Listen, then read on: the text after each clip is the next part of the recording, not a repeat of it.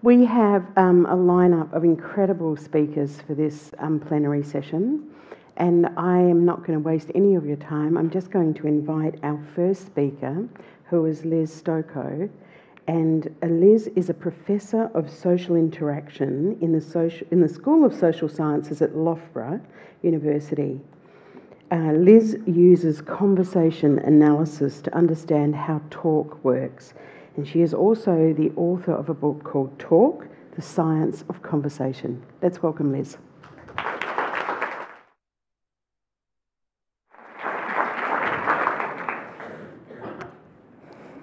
Hello. Good. Everyone thinks communication is very, very important, right up until the moment that we want to take it seriously enough to study scientifically. And that's what I do. So I've got 4 take-home messages for this talk, and the first one is here. To understand talk, we need to study real talk, live, unfolding, in the wild interaction, not simulated talk, not experimentally produced talk, and not post hoc accounts of people talking about their talk, real talk. So what is it that I do as a conversation analyst? For those of you who don't know what that is, this is what I do. I collect recordings, sometimes single cases, tens, hundreds, thousands of recordings of encounters of the same type. I transcribe them in a lot of fine-grained forensic linguistic detail. And then my job is to identify all of the component activities that comprise complete encounters, from the moment they start, walking into the doctor's surgery, all the way through to the moment the date ends. So that is my job. And I'm going to show you some examples of the kinds of conversations that I study. And I also want you to imagine any encounter that you have as having an architecture to it, or a landscape, or a kind of roadmap, and it unfolds in front of you, and you're not quite sure where it's going to go. So here is a conversation, a really easy conversation between 2 friends, Hyla and Nancy, and they're just going to start a conversation on the phone. And to be honest, if you don't manage to follow this conversation, I do worry about your life as having any conversations with anybody, and if you don't get this, then see me at the break. So here is Hyla and Nancy starting their conversation. Hello. Hi. Hi. How are you? Fine. How are you? Okay, nothing hard, nothing difficult to understand in that one. Just one thing to notice about this, and that is that their turns are rapid. So you will have heard them moving swiftly along the road in this unfolding sequence of actions where they both greet each other and they produce these reciprocal greetings and how are yous, and they recognize each other. And this is moving rapidly. Okay, so there's an easy one to start with, but let's have a look at something a bit more serious. So here are just 2 turns that we're going to dig into a little bit later. This time between a police crisis negotiator talking to a suicidal person in crisis. And their job is to get the person to talk. Can we talk about how you are? No, I don't want to talk. So we'll come back to that one later, because of course in crisis negotiation, the whole point, the only resource the negotiator has is keeping the person in crisis taking turns and keeping alive by taking turns. And then maybe something a little bit closer to your world, which is neonatal intensive care. So here are 2 turns in neonatal intensive care decision making. So we're going to come back to think about what was it that generated that turn to come out of the mouth of this mother. And the reason that I haven't shown you what initiated that particular turn is because I want you to think about that turn there that you're telling me to kill my baby basically might not have happened if the thing that came before it didn't pop out of the doctor's mouth. And so to understand that talk works this way, in this unfolding into the future, turn after turn after turn after turn, and it's much more systematic than we think. So take-home message number 1. If you want to understand talk and patient experience or customer experience or any of these things that happen, we need to look at real talk, real experience. My second message is this one. We are pushed and pulled around by language far more than we realize, and we don't know because we don't look. So I am a psychologist by background, and we know from psychology, or we think we know, that people behave in the way they do because of things like their personality, or their culture, or their age, or their gender, or their medical history, or all of those factors that we think are driving people's behavior. And the thing is, they might be, but let's put all of that to one side for a moment, and let's think about what people are actually doing. which is very often talking to each other. And if we only think about all of those factors that we kind of know about already, then we don't bother to look at what is happening inside an encounter. So let's come back to police negotiators and suicidal persons in crisis and the anonymised voices of this moment in a crisis negotiation, whereby the negotiator's job is to keep the person in crisis taking turns. Because every time the person in crisis takes a turn, they're not jumping. They're staying alive every single time. And so in a negotiation, which is a huge, long interaction, you need to think about every single, if you like, pass of the ball from conversationalist to conversationalist, or on my football analogy, from player to player to player. As soon as one person doesn't manage to pass the ball to the next player, then the whole set piece is broken. And it's the same kind of thing here. So here is that line again. Can we talk about how you are? And now you're going to see the transcript coming out in the way that I would produce them without the comic bubbles. Can we talk about how you are? And what comes next is 7/10 of a second of silence, which doesn't sound very long, but in my world it's quite long. And it's enough to tell me that it's unlikely to get a yes or a positive response. So 7/10 of a second of delay tells me that the person in crisis is going to respond negatively to this, which is what you know. However, as the no, I don't want to talk comes out, I want you to particularly listen for the way the word talk is produced. Because even through the anonymised voices, you should be able to hear that it's produced with kind of quote marks around it. No, I don't want to talk. No, I don't want to talk. Okay, now this is also really gorgeous and interesting about interaction, and that is that we think that this person in crisis will talk because they either kind of intend to or they don't, because of all of those factors and variables that we mentioned earlier. And we don't really believe that people are going to be pushed around by language because we just don't kind of believe it. We don't take it seriously enough. There's something else which is really interesting about this, which is that the negotiator is asking to talk. Now, we're going to see something very quickly in the next clip whereby the person in crisis is going to start to talk, but not in response to an invitation to talk. In response to an invitation to a word that sounds a bit like talk, but it's not the one that they're trained to use. Also, if it was obvious that the word that I'm going to show you next was the thing that was going to work, then everyone would use it and no one would get it wrong. So these things are not obvious, because if they were obvious, I wouldn't be able to find the things that I'm going to show you now. So here comes a different negotiator talking to person in crisis, and unlike the delayed response here, whereby we get a negative response which is delayed, in this case, the negotiator is going to ask a question, and the person in crisis is going to start talking, not even like with a second or a tenth of a second between turns, but before the negotiator has even produced the end of the thing that they want them to do. Oops, and there's the hang up there. Okay. I want to come down and I want to speak to you and see if we can sort this out.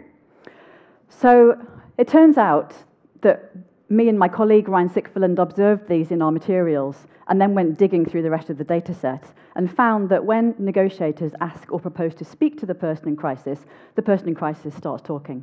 But when they ask them to talk, the more obvious kind of word to use, they are resisting the activity.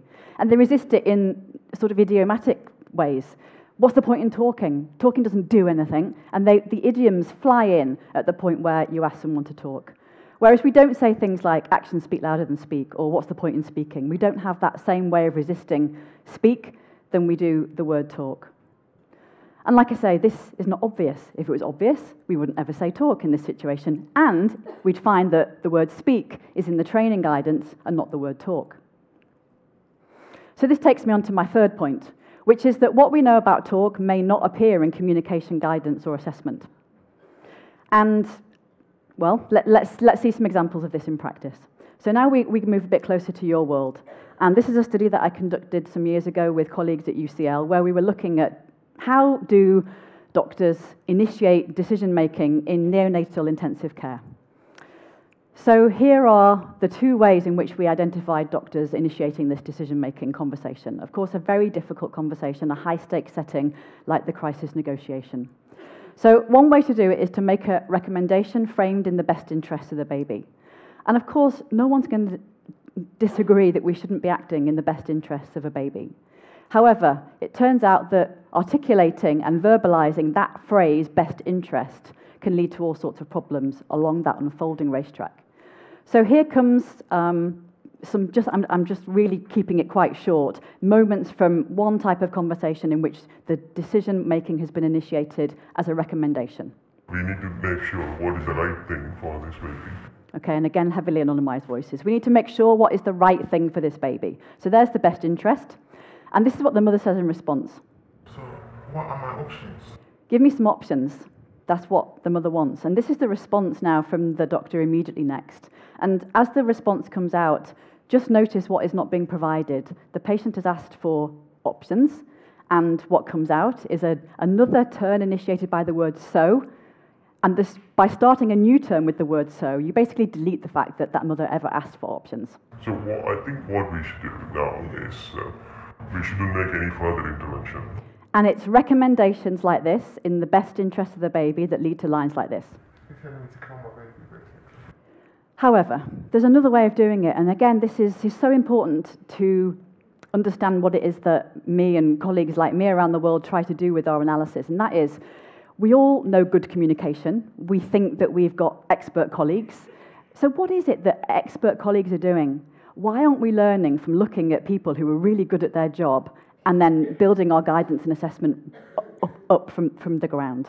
So here is the other way of doing it that we found, which is to list options, but without articulating best interest. And that doesn't mean that you're not acting in the best interest, but you don't articulate it. Like whether just mask ventilation, suction mask ventilation oxygen, or putting the tube into the breathing pipe and breathing and pumping the heart and giving the medicine as well. So here's a bunch of options, including putting the tube in, and then here is the response from the father. Our thinking is that if it requires intubation again, then we are fine to do that. Okay. So what we found was that recommendations framed as best interest makes two things possible. A recommendation can be accepted or rejected. So it was either passively accepted, which wasn't in the spirit of the program, which was to try and get parents to share decision-making, or it was resisted and challenged, leading to kinds of lines that you never want to appear on that roadway conversation. However, when options are listed, so when the decision is framed as a list of options and best interest is not mentioned, then it creates slots for discussion, making questions, and reduced friction, collaborative conversation. So here is something that we now know. Is it in the guidance? Probably not. And yet, conversation analysts have shown actually in medical and healthcare settings of many kinds how robust this observation is that recommendations are problematic, option listing is better. And of course, you can kind of scaffold and shape which options find themselves into that option listing, but this is more effective when it comes to shared decision-making, if that's what you're after. Okay, my final point then is that humans cannot simulate being other humans. And I do realise that is contentious, maybe in this room, but what the hell? I thought I would try to, keep you awake and alive and a bit angry, maybe, in the afternoon. So human beings cannot simulate being other humans. Why am I interested in this particular issue? Well, it's because I deliver lots of training to organisations, having done the research that I've done, and then I want to show them the kinds of things that are effective and less effective, and sometimes I find myself up against other types of training, which is basically role play. And so 7 or 8 years ago, I decided I was going to have a look, and as far as I'm aware, I was the first person to do this at the time, at here's the real interaction. I actually looked at police interviewers interviewing suspects. And here's the simulation where the police officers are interacting with actors playing the part of suspects, trying to pass a test so that they can interview the next level of hardcore criminals. So that was the situation. And I started to show all of these differences in really unimagined kind of ways. For example, introducing yourself. So you have to introduce yourself by law at the start of a police interview. And it turned out that the people in the simulation did it rather differently, in a rather controversial way, by saying, my name is, in the simulation, being inspected for doing it, whereas in the real practice, they said, I'm PCX. And then other colleagues have found similar kinds of things subsequently in other settings, including in GP patient consultations, where in the real consultation, it's I'm Dr. X, but in the simulation, it's my name is Dr. X. Maybe you think it doesn't matter. I think these things do start to matter, though. So let me show you a different situation. I'm not going to show you the medical stuff, but I'm going to show you a different type of setting, which is clients and then simulated clients phoning the vet. So here is somebody phoning the vet, okay? Again, not very hard to understand. I got these puppies the other day. Just wondering how much it costs to get the jobs done, please. Okay, so you can ask yourself and guess as to whether you think this is a real caller or a simulated person who doesn't really have a puppy. And here's another one. Hello, I wonder if it's possible to make an appointment for my cat tomorrow for a follow-up. He's had an operation. Okay, the first one is a mystery shopper. It's someone who is a simulated client. And of course, the job of a mystery shopper is to phone an organisation, have an experience, and then report back to the organisation about how effective the receptionist, the salesperson, the medic, whoever it might be, the pharmacist, how effective were they? The second one is a real caller who really does have to make an appointment for their cat tomorrow because they've had an operation. Now, when you just see a one-off, you can't really see the difference. But when you look at a large data set, you start to notice that mystery shoppers only call to find out about the price or the process of a service. They don't phone up to make an appointment. They don't phone up to cancel an appointment. They don't phone up upset and concerned about their animal. They don't know the name of their animal. They don't know the weight of it, and they don't know the breed. So what we have here is that the mystery shoppers go and report back to the organisation and say what? They haven't given the authentic tasks for the receptionist to have to fulfill in service, which is navigate the appointment system, be sympathetic to the ill dog, those kinds of things.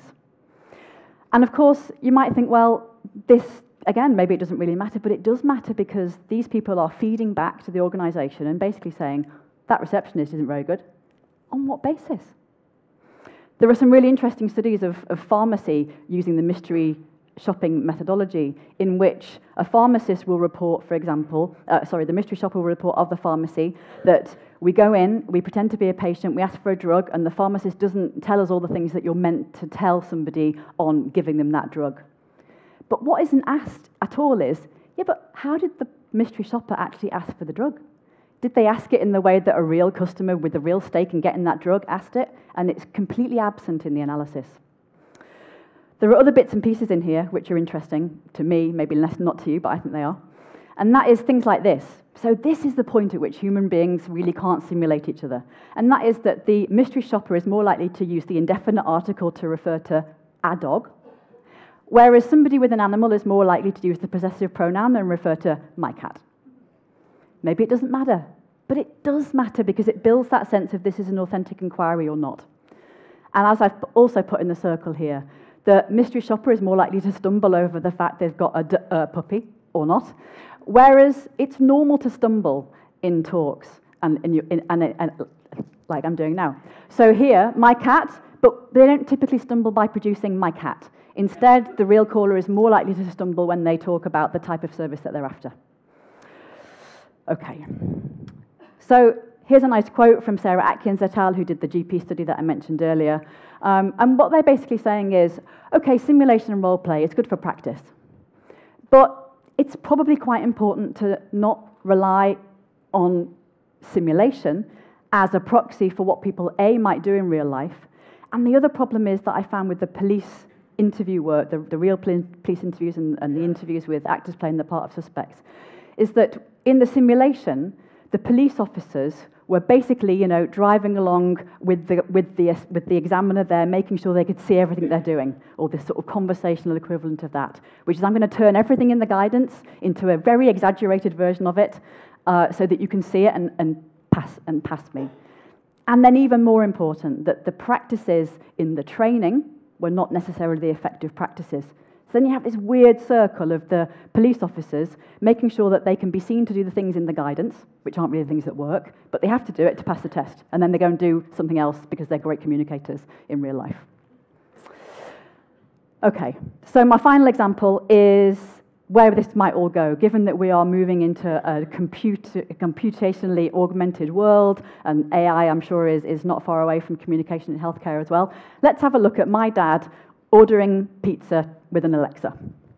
I'd like to order a pizza for delivery. Why, aye, he's a Geordie. So the top search result for pizza is Kitchen Craft Masterclass Non-Stick Pizza Crisper Tray for Oven. Would you like to buy it? okay, he didn't want to buy it, but my point in showing you this is I'm going to now show you this request to order pizza in another setting, just to show you how far away we are from really understanding talk and how important it is to really understand what people are doing when they're talking. 911, operator 901, where's the emergency? 127 Brymere. Okay, what's going on there? I'd like to order a pizza for delivery. Okay, so some of you laughed at this point, but you're not going to laugh in a minute when you see where this is going. And of course, where this is going is it's not about the pizza. It might be about the pizza, but this one is not about the pizza. And so I just want you to notice the gorgeous ability of this dispatch to listen. We all think listening is really important as well, until it means, what does it really mean to listen? And see if you can spot the point at which the dispatch starts to figure out this is not about the pizza. And it's partly about the words, and so Alexa is a long way from figuring out that I'm going to order a pizza and I want you to send the police and save my life. But also it's about how talk really is, which is the precise point at which people overlap each other and delay and not between turns. Ma'am, you've reached 911. This is an emergency line. Large with half pepperoni, half mushroom. So just note on line 13 to 14 there, the little overlap, and you're going to see another one where he really starts to get it at the end of the call.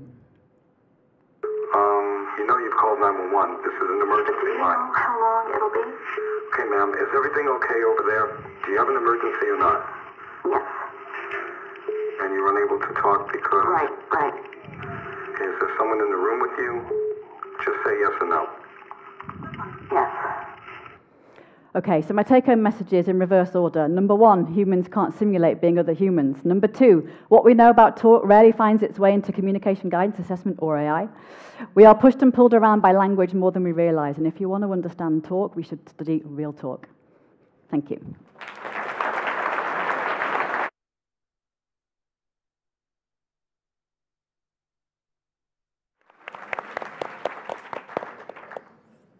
Thank you. No, you can sit down. We're going to find out what's been happening on Twitter. Okay. Thanks, Becky. There's been a lot of talk about talking and how we phrase things and the importance of, particularly in shared decision making. There's been one question from Emily Pascoe wanting to know if adolescents respond to words like talk and speak in the same kind of way that adults do, and particularly in regards to performing heads assessments and how we talk to our adolescent patients.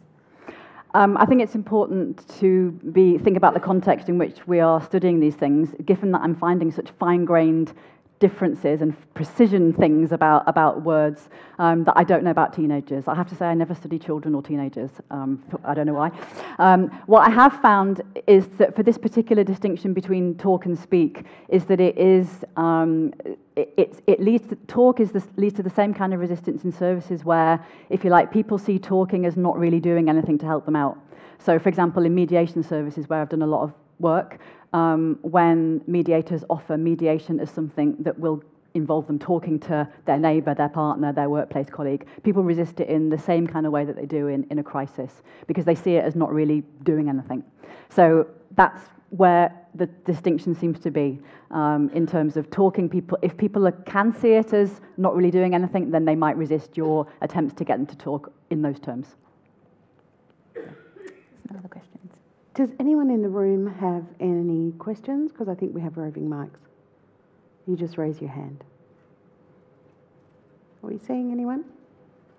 Yes, we have someone at the front. Do we have a microphone?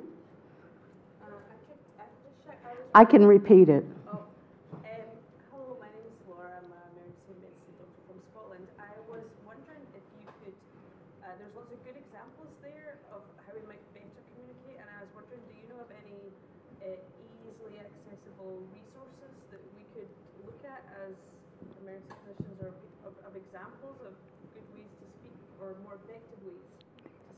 Is there anything out there? So Laura is an emergency physician from Scotland, and she's asking whether Liz knows of any resources that we might be able to access that will help us in our learning.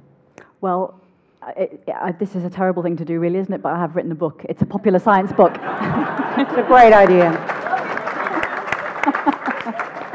And I didn't put it on the slide, but I was so excited to see it in foils this morning. Yeah.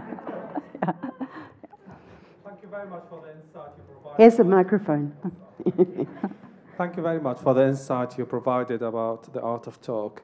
We've been taught years ago at the end of a dialogue with patients or relatives to say any questions.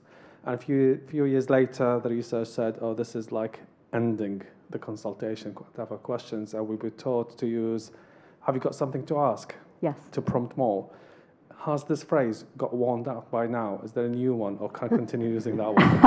I think you can continue using that one, because I think myself and my colleagues who wrote that paper, if only we were that powerful that everyone now knew that. I think that's not the case. And actually, we just know that the grammar, again, is just kind of constraining your response in that moment, and we see it in lots of different settings. So keep saying something if you actually want them to say more, but if you actually want to sound like you're asking them for more but not really wanting people to say more, then just say anything.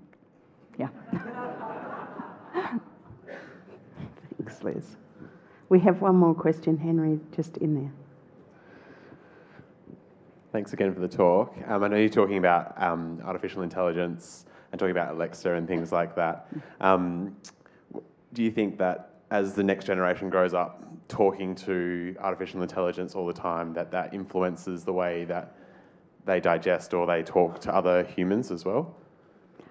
I guess it must be, and I mean, I'm hoping that actually my career is over before I have to really try to address that question, because it seems quite complex. What I do know is I've actually spent the last 4 or 5 months working in a company which is one of these Silicon Valley type of companies, and what is interesting is how far away we are from actually being able to produce conversational agents that do authentically produce what we do as humans and kind of understand the pragmatics of interaction. I think we tend to get scared of new technologies without thinking about the new technology that was the pen or the telephone, and we also make quite sort of big distinctions erroneously, I think, sometimes between, let's say, writing and the medium. In the end, I think people are going to need to do things for a long time. They're still going to need to request things. They're going to need to offer to do things. They're going to need to flirt with each other. They're going to need to do actions. And we have more resources for doing those actions, but we're still going to need to do them for a while.